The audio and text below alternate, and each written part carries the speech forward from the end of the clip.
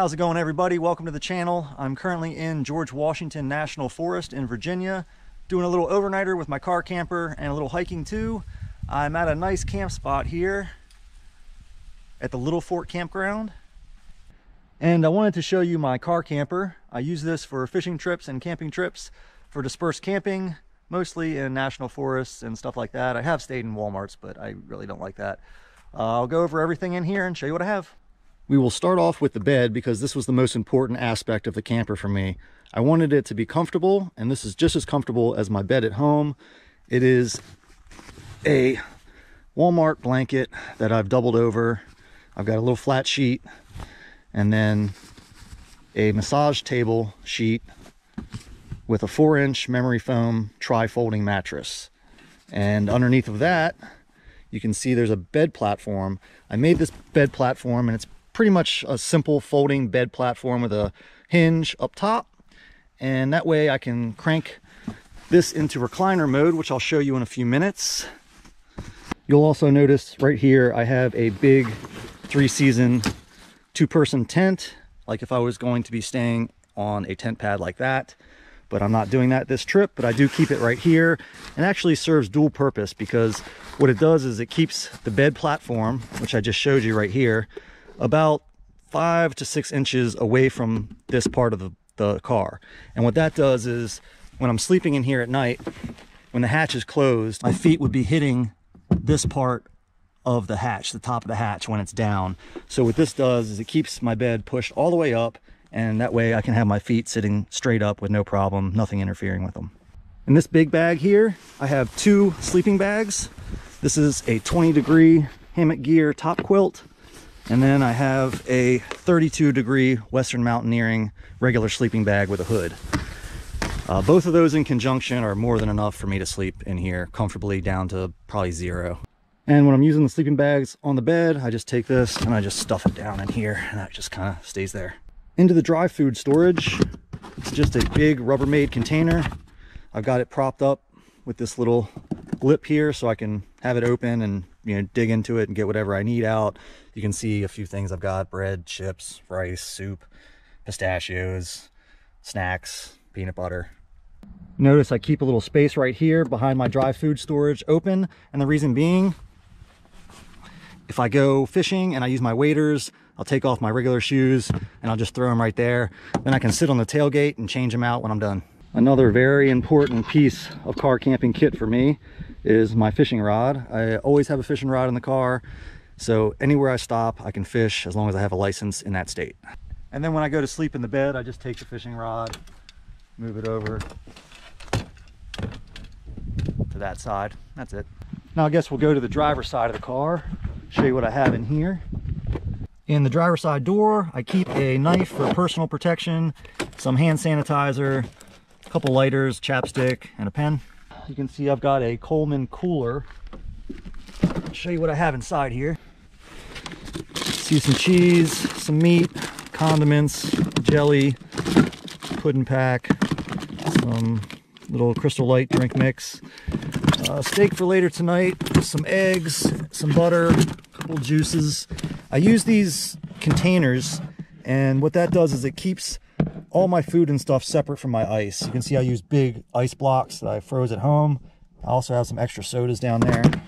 If you're using loose ice, these things would keep all your food separate from your wet ice. You can also see I've got a pair of Crocs right here that I can get to very quickly. Then I can just put these on real quick to get out and pee or do whatever I need to do.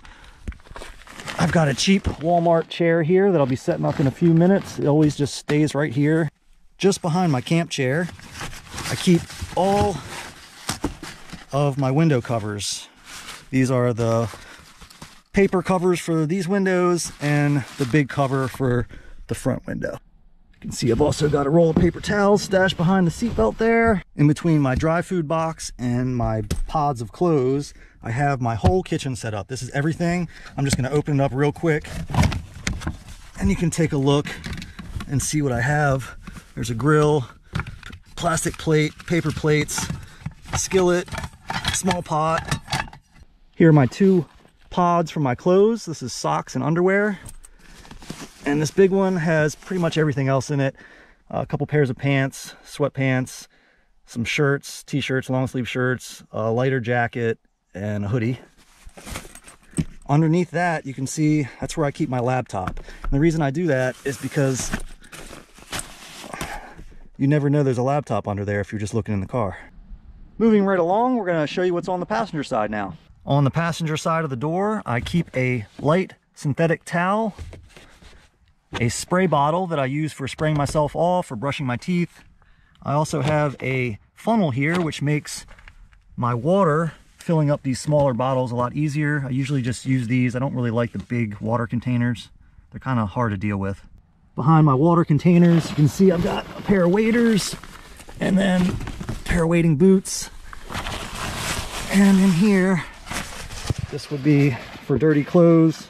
Also in here is one of those scrubber bags to do laundry out on the road. For the front seat itself, it's kind of my catch-all. You can see I've got my day pack slash fishing pack. I just got back from a little hike to the top of the mountain, and I've got some camera gear, some batteries here, stuff I just grabbed throughout the day. I also have a big down jacket that I hang over top here. In between the passenger seat and the car door, I keep one of these folding little camp stools. And this is great to pair up with my regular camp chair. I can use this to prop my feet up and lounge out. Or if someone else is in camp and they don't have a seat, they can use this. Behind the passenger seat, I've got a small Ziploc bag with some fishing stuff in it in case I go fishing. A small little tackle box here. Behind that, you can see there's a plastic container. This has like extension cords, stuff if I'm going to be at like a regular campground and I can actually plug in that has an outlet. I keep my trout net right here. It slides in and out perfectly. I've got a piece of wood that is holding up my bed platform on this side. Keeps it nice and level. And then you can see I have the headrest to the passenger seat, which I keep off unless I have a passenger in. If I do, then I just bring this out, fold up the bed, and I can have a passenger. I keep this in the car not just for the passenger in case I have one, but also it doubles. I put it on top of that wood and it leans up against the passenger seat. And then you can see my bed is propped up kind of in a little bit of a recliner mode.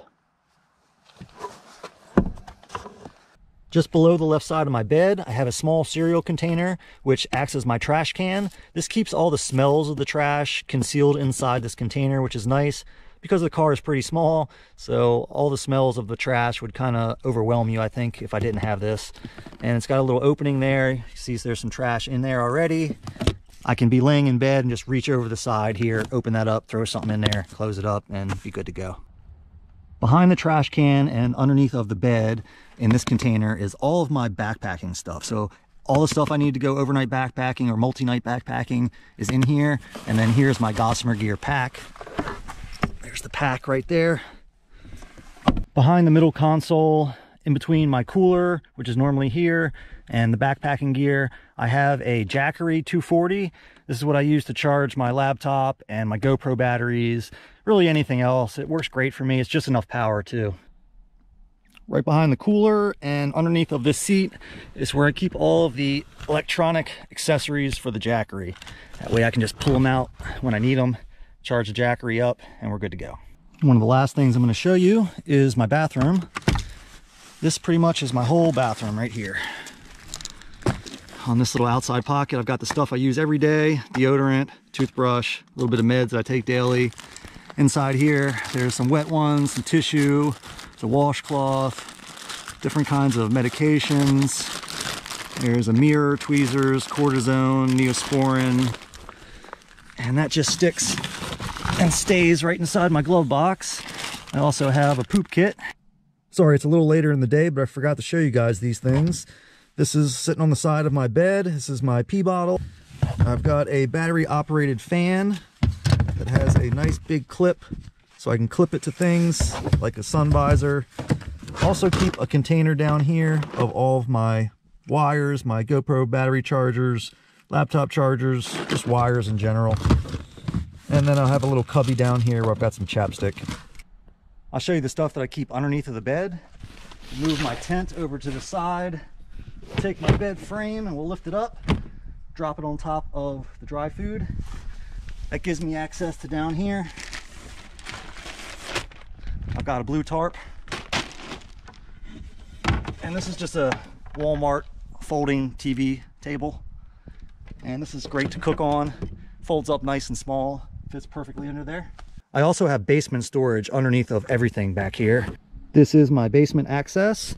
I've got a piece of PVC pipe that I cut to prop this whole piece up so I can have access to under here. I've got some fire starting stuff. There's a shovel in case I need to dig a hole or dig my car out of something. There's a jack. There's a pump down here for tires. I've got some cordage back there, some measuring tape, hammer, pliers, just general tools. Some zip ties over here, and that'll pretty much do it besides the spare tire. I have a Lucy lantern that's solar. I keep this on the dash of the car when I'm driving at all times, so it's always charged. This little headlamp, and I keep it up here attached to the sun visor, so it's always there. And what I can do is I can just turn it on and it shines a light right down into my lap. It's just really perfect.